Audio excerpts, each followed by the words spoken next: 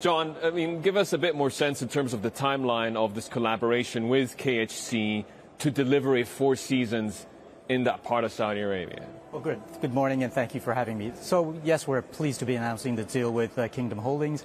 It's a deal that's been several months in the making, but the project has already started, and so we'll be delivering the project to open in the early part of 2025. So we're really excited to be partnering with them. They're a great investor. Obviously, they're a big investor in Four Seasons, so the combination is super great for us as Red Sea Global.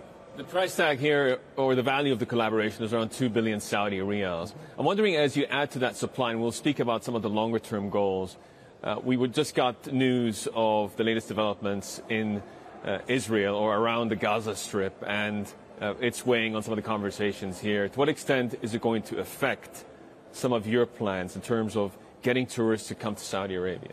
Well, clearly it's a worry, and war is never a good thing. So we hope that common sense will prevail, and the war will come to an end shortly. But we have a very strong domestic market as well. I mean, we've opened up the destination, which we announced last week. But it's a soft opening. We've opened up 3 small resorts, and the balance of the project isn't going to be delivered until 2025. So I think hopefully by then things will have settled. But in any event, as I said, we have a very strong domestic market, which I think we'll see us through the early stages of the operation of the destination. So it's still full steam ahead on all of your project fronts? Absolutely. Despite everything that is happening? Indeed, absolutely. Talk to me a little bit more about the feeder markets, again, for our global investing audience watching today, to kind of understand where the demand is going to come from. Well, as I said, look, I think in our overall strategy, we expect a 50-50 split between domestic and regional travelers and international travelers. Obviously, Western Europe is going to be a strong market for us, and some of the Asian markets as well. I mean, the further afield you go, obviously the capture rate is going to be smaller just simply because of travel time and people's ability to spend that amount of time in getting to a destination. But I think 50-50 with a large emphasis on Europe for our international visitors.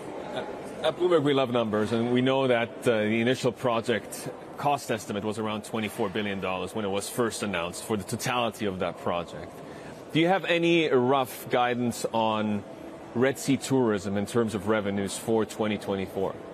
Well, 24 is going to be a soft year for us. As I said, we've opened up 3 resorts, which are relatively small. So I wouldn't, the numbers are going to be relatively insignificant in the grand scheme of things. What about the financing? I mean, initially you were relying on feeder capital from the PIF. You've said repeatedly that you would like that to transition to bringing private players in more, and then eventually possibly an IPO. Let's get to the part where you either issue another bond. I mean, are you in the game for that? When would that take place? Okay, so as you know, we did raise a debt facility a couple of years ago, 14 billion Riyal, which was the largest Saudi-denominated green loan. And we will be coming to the market early next year. Red Sea Global has expanded its ambitions from just the Red Sea project to Amala and now numerous other projects around the whole of the kingdom, including one we've just announced, which is Thuwal. So we will be deploying additional forms of capital for these new projects. As I said, Amala will come out next year with a debt facility, not dissimilar to the size of the facility that we already raised for the Red Sea project. Roughly how much? About 14 billion. And then in terms of an IPO, I mean, the kingdom or the Crown Prince has made no secret about wanting more capital to get deployed here in Saudi Arabia. It's part of the reason why FII is hosted every year here in Riyadh. When could an IPO happen from Red Sea Global? Could you put a year on that? Well, look, I think realistically it'll be, 3 or 4 years down the road, because with a project like Red Sea, which is obviously hospitality driven, we need to open the destination, we need to stabilize the income, have obviously a track record of income before you can realistically tap the markets. So I would be guessing somewhere around 28, 29 would be when we would come for a public offering, but we'll be looking at many other ways of raising capital in the meantime. I said the JV with Kingdom Holdings is another way to raise capital. We brought in a private sector investor.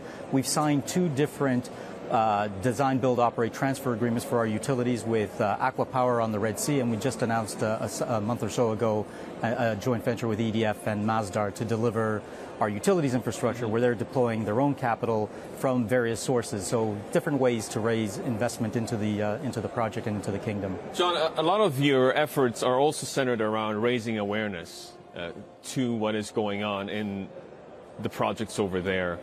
What's the marketing budget like for next year, and where are you going to prioritize that? Well, the marketing budget is going to ramp up as we start to approach the full opening of the first phase of the project. As I said, we're going to open the first phase in early 2025, so we'll have a significant spend next year, probably in the order of $25 to $50 million. I've got one closing question here, just in terms of the zero-sum game potentially of inbound tourists into the Gulf, because you've got Dubai, you've got the Abu Dhabi offering, and some other Gulf countries are also trying to reinvent the wheel, as it were. Is it a zero-sum game, or do you think that what you can take from there you can give here? Look, I think we're offering something very different. I think Dubai and Abu Dhabi are very successful at what they do. We're positioning ourselves as something truly different. We have a pristine environment.